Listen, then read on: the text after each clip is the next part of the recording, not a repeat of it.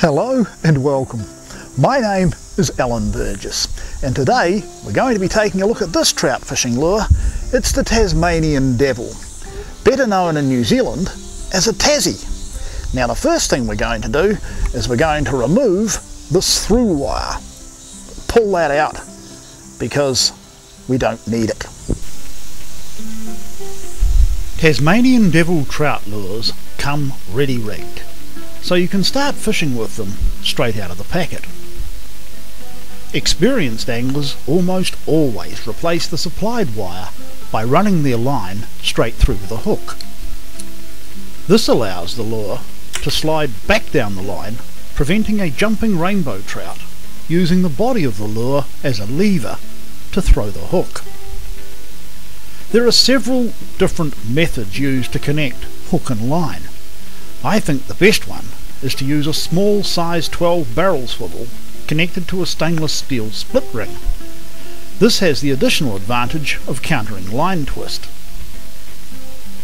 The split ring method has been used here to rig this Tassie Devil traffic light pattern to a dressed single hook, sold as a Kiwi teaser. It is mostly used for lake trolling and is particularly good for taking rainbow trout. A second popular rigging method is to thread a plastic bead onto your line, then tie your line straight to the hook. I use a uni knot for this. It prevents small treble hook eyes from jamming in the end of the lure. Finally, there is a special heavy 20-gram version of this lure available called a dual depth Tasmanian Devil. It has a second hole in the side of the lure, just behind the head.